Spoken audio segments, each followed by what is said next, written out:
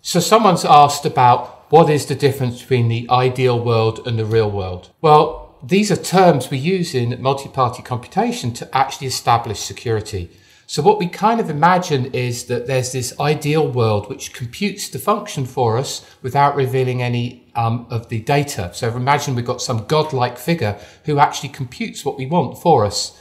Now in MPC, which is the real world, what we try to do is come up with a protocol which emulates the ideal world. So someone's asked whether quantum key distribution, otherwise known as quantum cryptography, will replace classical cryptography. In my view, it never will. Quantum key distribution is a very, very niche market, a very niche area that doesn't really deploy to what the type of systems that we actually use in cryptography at the moment. Cryptography is a very wide subject. It allows us to authenticate data. It allows us to communicate between people who have never met before. It allows us to engage in complicated protocols like electronic auctions, electronic voting systems, attestation of devices, etc. None of these issues are dealt with by quantum key distribution, which just solves a very, very small part of the puzzle. So in some sense, quantum key distribution is only ever going to be a tiny, tiny part, if any part, of the cryptographic ecosystem. Someone has asked about, was Enigma the only cipher used by the Germans?